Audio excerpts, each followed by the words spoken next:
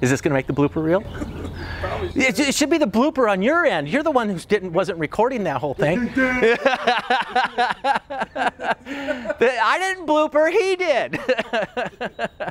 Okay, here we go.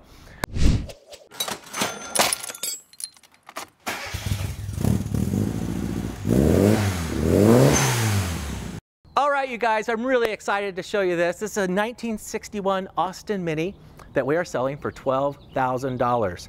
You better call me quick. You better email me right away because this is not going to last for 12 grand. Wait until you see some of the features and benefits of this little guy. So come on over here and we'll walk around this car and I'll tell you what we see. It is a really bright Corvette yellow with black top. It has a Webasto pullback top.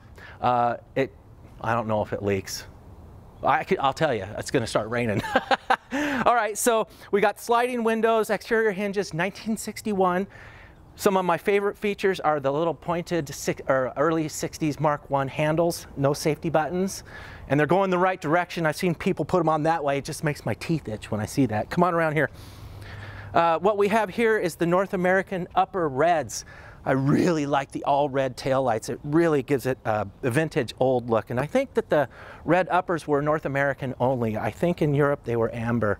And so I think the North Americans were the only ones who got red uppers. We have a fiberglass removable boot lid on here with the Austin Cooper S badges. Baker. All right. So it pops right off. Ta-da! And reveals twin Cooper S gas tanks. That right-hand Cooper S gas tank is worth a fortune these days.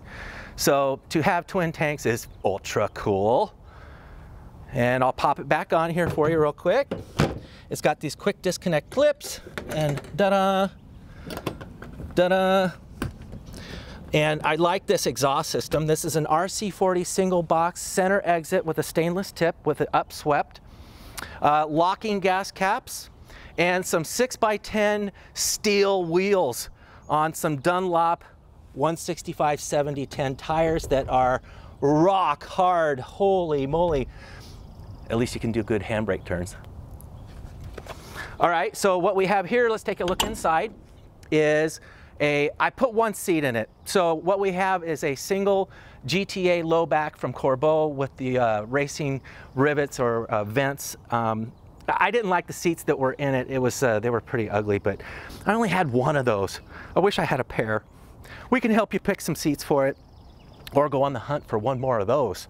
It is a 4-speed remote gearbox with 3 synchros. You need to be completely stopped to put it in first. It's all Cooper S stuff. It is a real ass box. Left-hand drive, as you can see. Let's pop the bonnet. Let's take a look at the motor. See some of the good stuff. I would replace the wheels and tires. Those things are so rock hard.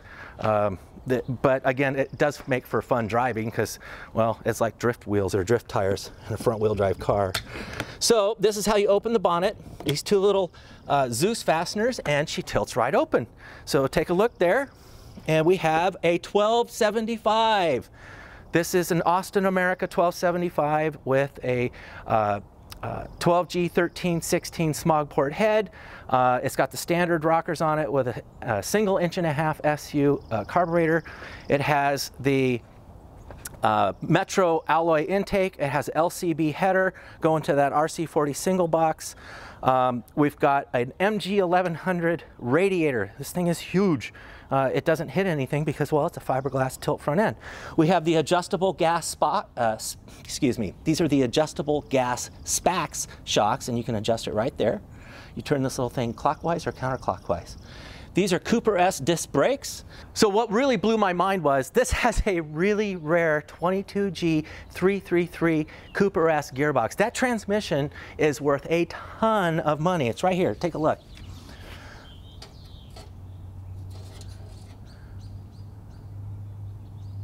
It's a real hot rod.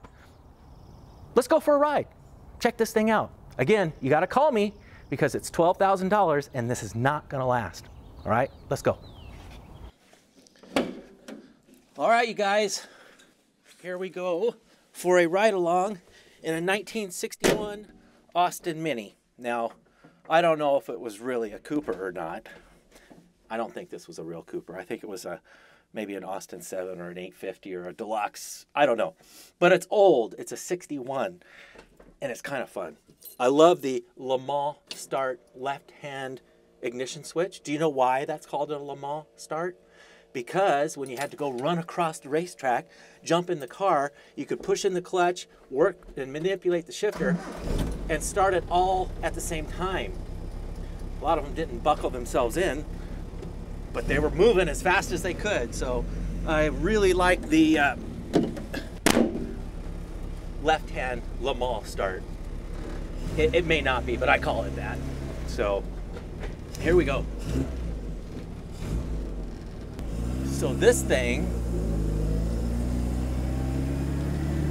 has got a 1275 in it, a 1.5-inch carb, an LCB long center branch exhaust to an RC40 muffler. It's got Cooper-esque disc brakes. It's got high-low adjustable suspension all the way around it. It's got Spax gas shocks. And it's kind of hot. This is a fun little car. It is a real hot rod little Mini. This would be a blast to go autocross or to put on the track. There's all kinds of fun things you could do with this car. It's just a hot rod. And for 12,000 bucks, good luck finding another one that you can drive home for that price. We changed the oil, adjusted the valves. We went through it with a fine-tooth comb, made sure everything worked. We replaced the rear brakes completely. That's all new back plates, shoes, drums, wheel cylinders, springs. It's all brand new. The e-brake works awesome. It's kind of a fun little car. It has a Webasto Hollandia 400 pullback top. It has 6x10 steel wheels on probably the oldest, most rock-hard tires I've ever seen. See, look.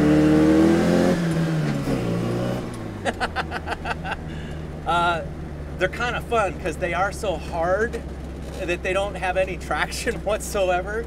So when you yank the e-brake to do an e-brake turn, it spins easy. You can light the front tires up easy. You really impress your friends by smoking the tires everywhere. That being said, I would put some new wheels and tires on it.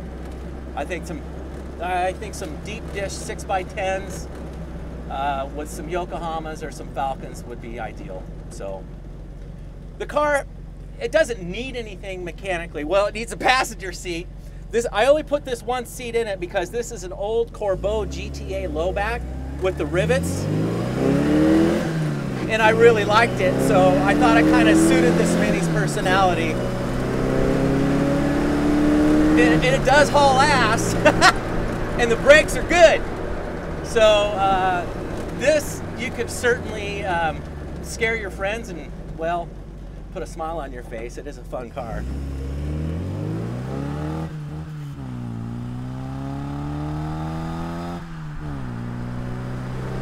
Whee!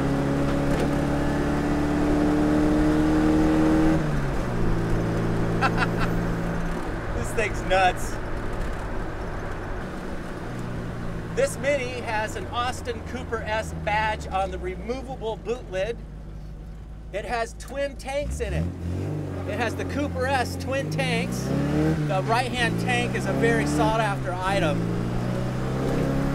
So it looks like a Cooper-esque. It just has a right-hand tank and the badges. The front end, the nose, is also a removable tilt front end. It is fiberglass. This car is very light. The early 60s Minis were light. And you can certainly tell, especially since I've taken half the interior out of this thing.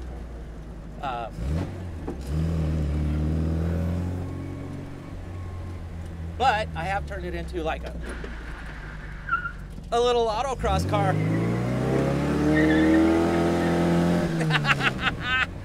Woohoo!